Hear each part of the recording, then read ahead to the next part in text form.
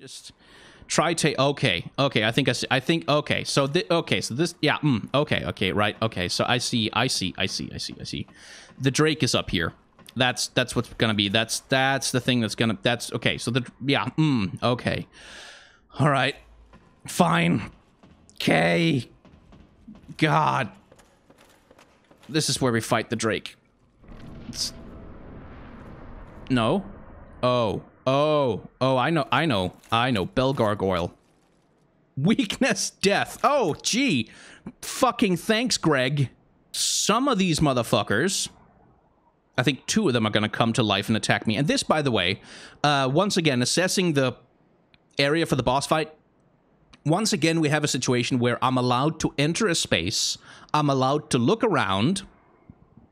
Oh, I saw that health bar. You guys, you're the ones. Bell Gargoyles, the bell tower is up there. Once again, I'm allowed to enter a space, I'm allowed to look around, I'm allowed to orient myself, get a feel for the place, be filled with an inexplicable sense of dread by all these fucking gargoyles everywhere. And then I assume as I go forward, I'm gonna trigger these assholes. Oh, I get a cutscene. Oh, thank God. Thank God I get a cutscene. And yeah, looking at them, since I now have a brief moment to get to grips with what they look like, they do identify themselves apart from their gargoyle brethren by being, first of all, armored, which doesn't seem to be a feature on the other gargoyles, and having these weapons and these axe tails. So everything about them, besides being, you know, clearly different from the other gargoyles, everything about them also says that they are more aggressive, that they are more offensive, more liable to attack. Okay, so I don't have to fight both of them at the same time. That's something. Oh, these boys. These boys are real. Oh, good lord. He has a tail attack. Of course he has a tail attack. It would be nice to be able to get rid of that tail attack.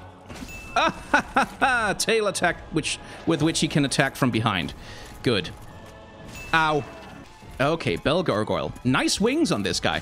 Again, comparing him and contrasting him with the Asylum Demon, these are functional wings. These wings look like they can actually fly him around, and which indeed they can. How much am I going to have to hit his tail to cut it off, I wonder? Ow. Ow. Ow. Stop that! And by the way, interestingly enough, you can see the green sheen that are on his weapons. That's in a lot of European architecture, ornamentation, especially on, you know, gorgeous, important buildings and on sculptures and statues, tend to be made out of bronze. And bronze, when it's exposed to the elements for long enough, actually goes green. And I think that's kind of the reason for why this dude looks the way he does. Beautifully, though, like, the enemies I've been fighting up until now, including the mini-bosses, have done a pretty gorgeous job of preparing me for this guy mechanically, because, like, not that I'm not got my heart rate up right now, but I've learned to not keep my shield up all the time. Ow! And I have learned to circle around and time my blocks. So I'm actually doing okay right now. I'm sure he's gonna kill me.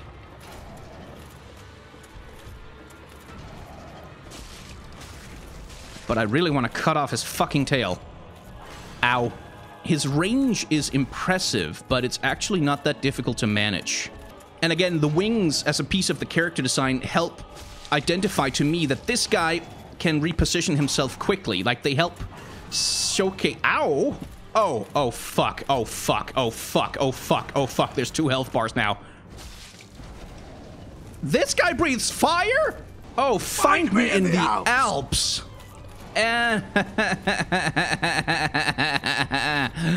Oh, God. It's not like his bro over there gets damaged by the fire, I see. So, ideally, I suppose the strategy here is to have finished off one before you have to deal with the other. Oh, I'm so fucking dead. I am what in the business is called super dead. Let me heal at least, you cretins. Yeah. So, this is much more in the spirit of what I had in mind when I started this series, in that it's probably gonna take me, like, a few tries to deal with these motherfuckers. And I am committed to the idea of cutting off the guy's tail, because motherfucker, that tail was annoying. That was more the kind of boss fight I thought I was gonna be facing when I started Dark Souls. I know his attack patterns now. This is so easy all of a sudden. Yeah. Great. That's 10,000 souls I just lost.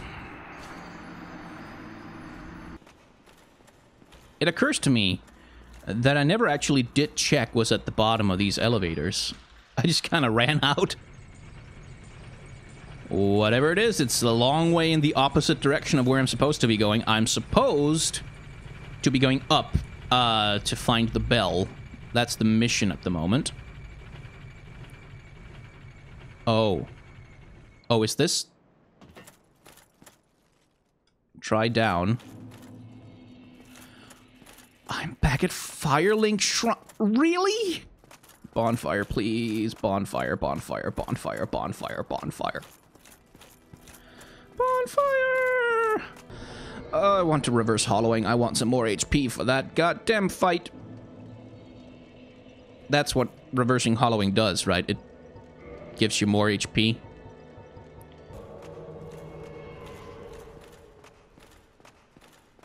Oh, what the fuck? Dark Spirit has invaded. I know what that means. That means... There you are. I see you. Oh, good. Is he just gonna stand there gesturing at me? Because I tried to stab him and I did no damage. Bye.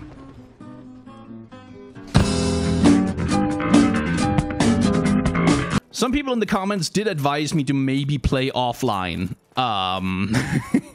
Which seems to have been sensible advice. Oh, I see. Okay, I just Googled it, and apparently, as long as I'm human, I can be invaded. That's the way that works. All right, that was why. Okay, so I'm just gonna be hollow. That's just what I'm gonna do. I'm gonna be hollow unless I have some specific need to not be hollow. Wait, do I need to be human in order to summon dudes to help me? Can I have Solaire help me with these guys? Because I can't reverse my hollowing right now. Okay, well, we're just not waiting at all on this, are we? Hey! Success! I imagine it's just gonna piss him off, but... And I'm dead. Well, at least I managed to cut a tail off this time. That's something. Here we go again. Hey, buddy. How you doing? See, you got your tail back. Would have been nice if you didn't get to keep that. Nope. Doesn't hurt them any more than my normal weapon. Ow. Ow. Damn it. I think it's fair to say that this is probably the first proper episode of this particular video series, whereas the previous two bosses, one of them I beat in a couple of tries because it's the first boss of the game, and it's meant to be beatable in a couple of tries. The second boss I beat in a single try because I got some cheaty little sneak information from a dude with a soapstone who told me to use lightning, and lightning turned out to be just very good at killing the second boss of the game. But this time around, the game has decided to kick my ass, and it is largely succeeding. So this is this is essentially the version of this video series that I always wanted to make, and I have to say, careful what you wish for, boys and girls, because honestly, I'm getting frustrated. It took me a while to get back to recording. Like, this is what you're seeing right now is going to be edited together from a bunch of different recordings at different times on different days, as I struggle to deal with this boss. And it is frustrating, but it's frustrating in exactly the way that I was really looking for. Do you want to maybe not parry for a sec? Stop not letting me cut your fucking tail off. All right. So the thing that happened there, I think, and the thing that happened there is I forgot to pick up my previous corpse. That's the thing I should have remembered to do. Anyway, time to die again. Hey, buddy. How have you been? Just kidding, I don't care. As we've talked about before, these guys are very... They're bronze, essentially. That's what's going on with them, is that... I get a feeling that halberd guy over here is gonna use that staggering as an opportunity. Okay, lesson number 2. Stay the shit away from the edges. And by the way, the differences between the two gargoyles are kind of interesting to note, because the first gargoyle is much more heavily armored. He's got a lot more armor going on his wings. His wings in general seem to be larger and more impressive. Whereas his lesser brother... Ow! Really shouldn't have done that. Is much more lightly armored and seems to be more... Ow. How the fuck am I supposed to do anything about that? Oh, they can both breathe fire. That's good. That's great. So long as they have all that fire going on, I just cannot... Alright, let's take another run at those gargoyles. I have spent some time off-screen grinding a little bit. Gaining some stats, getting slightly stronger, becoming able to use weapons like the halberd, like the winged spear, acquiring a short bow, changing up my armor a little bit. I now have a full set of chainmail armor, some of which was not as helpful as I was hoping it would be, like for instance the leather gauntlets, which are heavier than the knight gauntlets and just worse in most ways. But nonetheless, the chain helm, which has decent fire resistance, the chain leggings, which have very decent fire resistance, all of which, alongside the heater shield here, should help me a little bit when it comes to dealing with these goddamn gargoyles. Oh, I also went on a major little exploration quest. I decided to explore the Firelink Shrine some more, and I found a sad lady sitting in a cage downstairs who made my Estus Flask more powerful, which was nice. That's what the Firekeeper's soul was for, apparently. And I found an elevator that led down into some ruins. I think they were called New Londo ruins. I decided, I think wisely, to not explore those too thoroughly, because that seemed to be an area where I really wasn't supposed to go yet. I accidentally used the master key to unlock a door I'm pretty sure I wasn't supposed to unlock yet either, which led into the Valley of Drakes. That sounds like a place that's full of, well, drakes, as it were, which I suspect I am not strong enough to fight at this point in the game. Another run at the damn Bell Gargoyles. Now with somewhat better stats, somewhat better weapons, maybe some kind of a chance of actually getting these guys dead. Although I would not necessarily hold my breath. Let's go and die. Sup, fucker? I'm here to beat you to death with a part of your own body. I got maybe a little too overexcited there. So at this point, pretty much the plan is just to run at the fucking gargoyles and keep running at them and keep trying to figure out strategies and keep attempting to kill those bastards until I succeed. Which may, admittedly, take quite a while. Ow. See, yeah, that's the thing I've been suspecting about this guy, is that he's probably fairly easy to deal with if you can get in close, because so long as he has the distance on you, that cone is just gonna fuck your shit up, man. I didn't have the stamina to block all of that, but I also didn't have the health to survive not blocking it. I do like the recontextualization of these guys, though, in that these wretches are sort of the easiest enemy you face in the early game. Like, they can barely do anything so long as you have any semblance of control over your character. You're able to deal with them. Like, they're basically, they're super easy to deal with most of the time. But then all of a sudden you face them in this massive group, which if you fail to keep control, like if you don't funnel them into a corridor, they're going to surround you and they're going to hit you so much that you get staggered and overwhelmed and you get hacked to pieces, even though theoretically they're a really weak enemy. And I thought that was kind of a cool moment. Good luck. Yeah, thank you. Ow. That tail slap is really just the absolute worst. Yes, I got his tail. Okay. Okay. All right, fine. Fucking hell. Don't want to die now. I've been doing so well.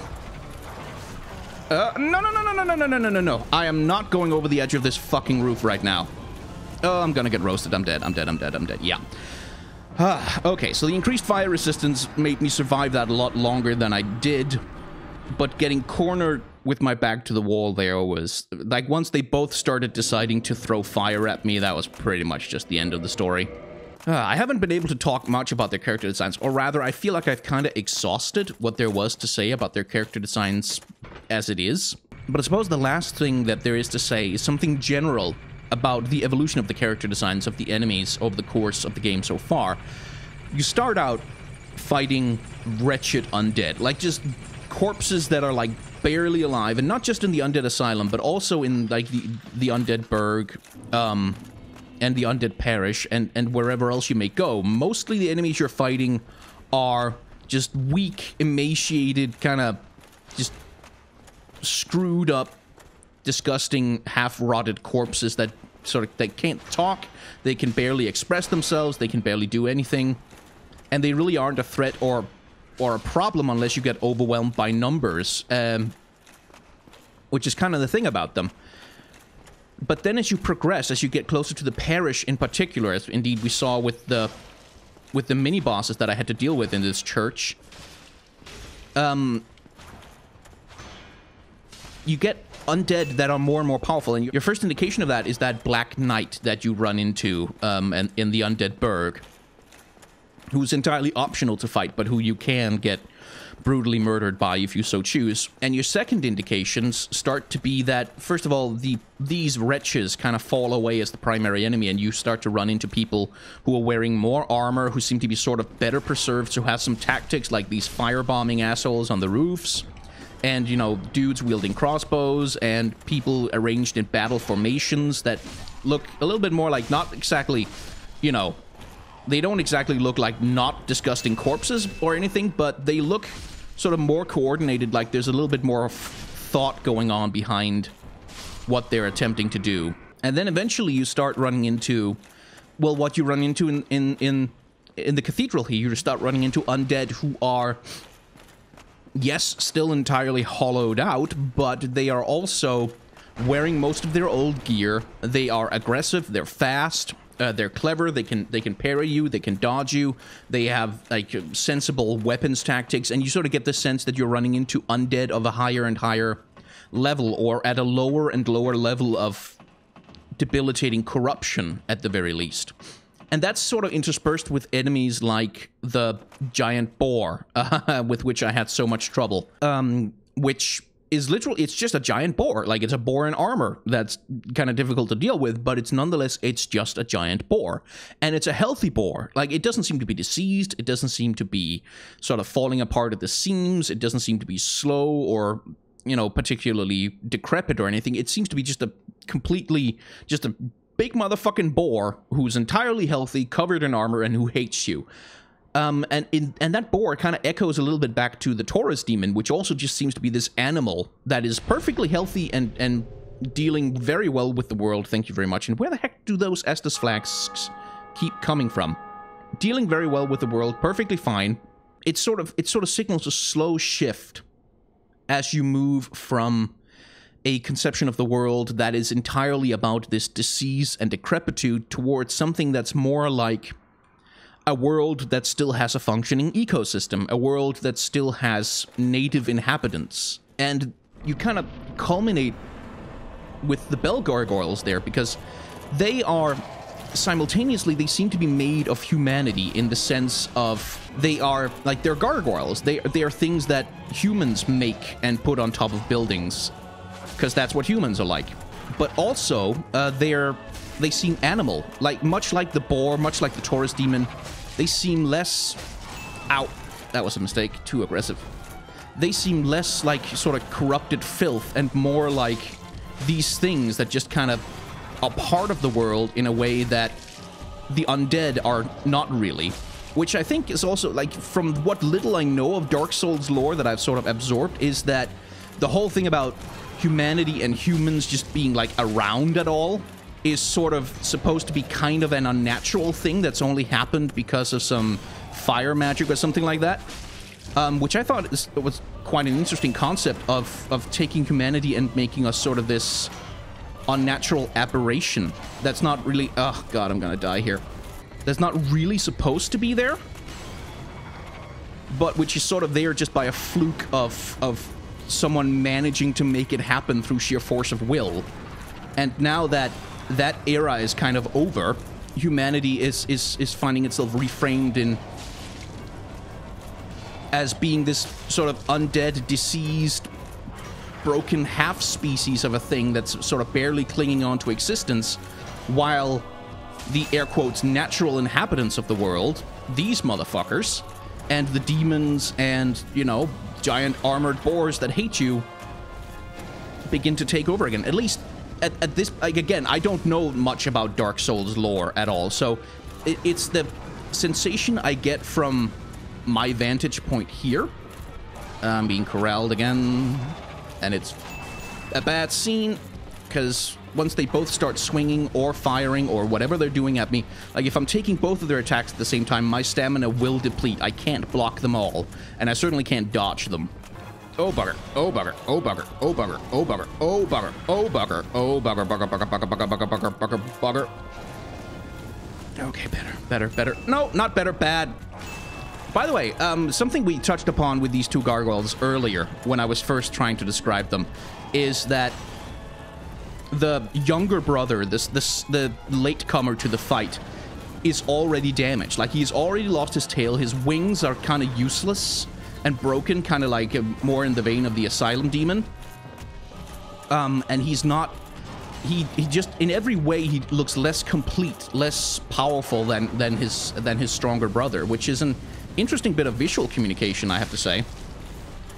Okay. Which, I mean, maybe that's a gameplay hint that you're really supposed to, once the little asshole comes into the fight, you're really supposed to attempt to go for him, because he is by far the easier target. Although I have got to say, nothing about this so far has been easy. Okay, almost dead. Almost got one of these assholes down, and once one of them is down, I know I can deal with the other. Almost. I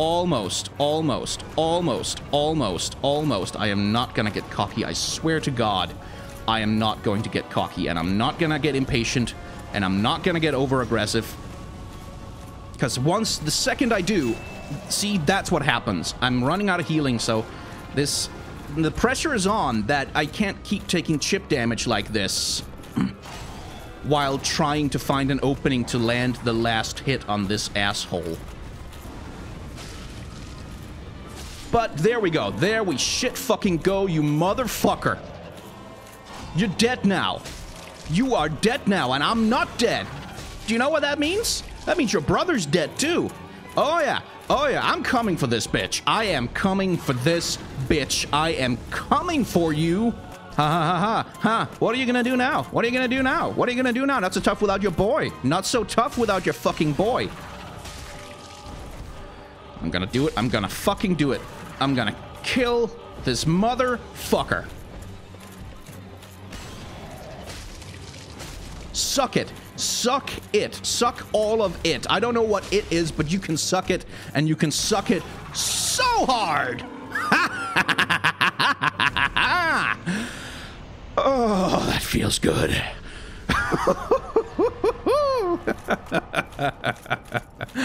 Okay, I get it. I get it. I get it now.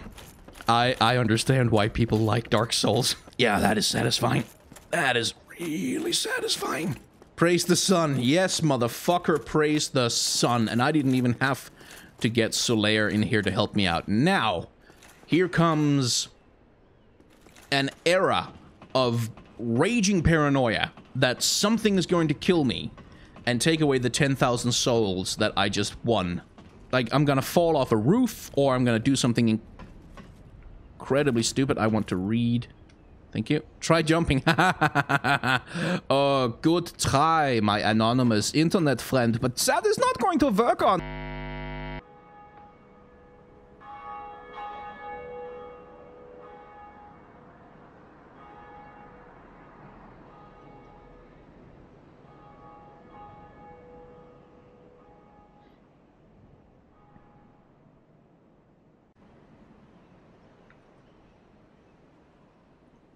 Well, that was anticlimactic. I'm going to throw this over to Future Skyen, who's going to have to attempt to cut together 5, 6, 7, 8 hours of footage. I don't know how long it took me to do all this shit. And say something sensible about the Bell Gargoyles. Good luck, man.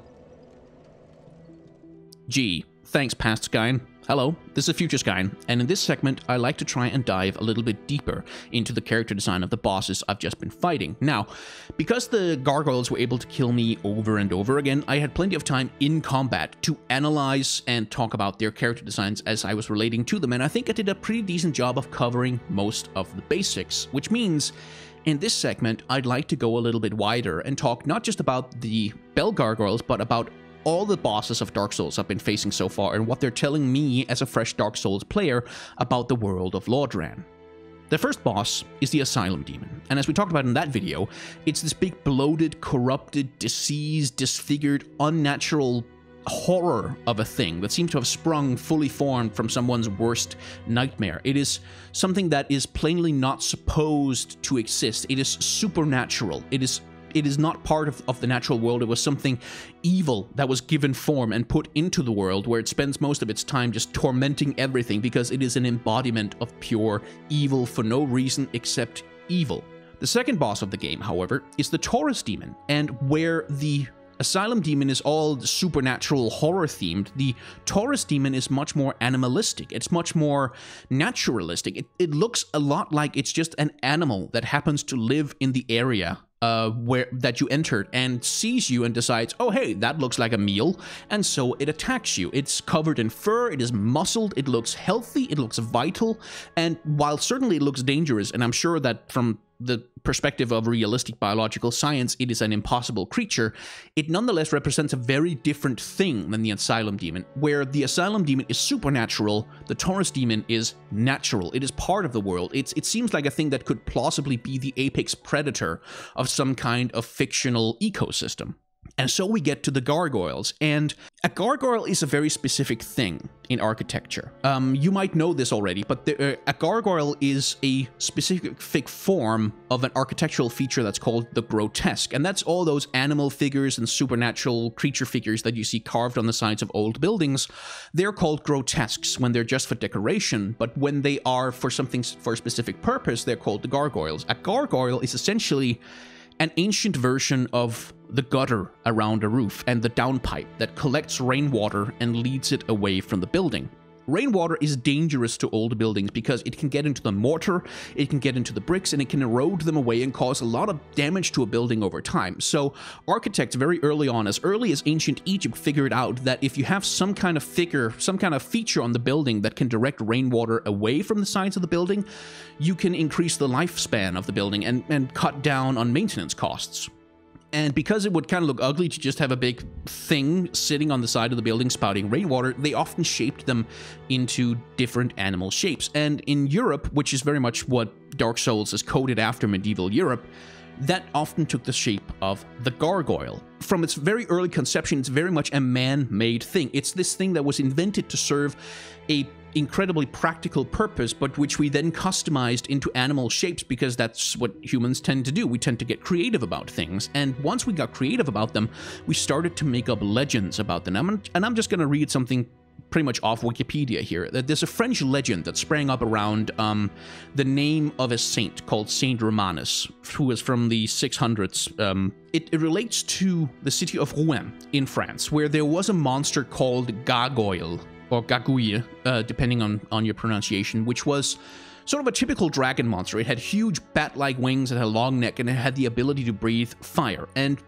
much like the legend of the Dragon of St. George, essentially it ends with a saint riding in, and with the power of Christ on his side, he defeats the monster. And they try to burn the body of this monster, but its head will not burn. The head and the neck will not burn because it's been full of fire for so long that it simply cannot be burned. So what they do instead is they take the head and they mount it on the side of the newly built church in the town to scare off evil spirits and use it for protection.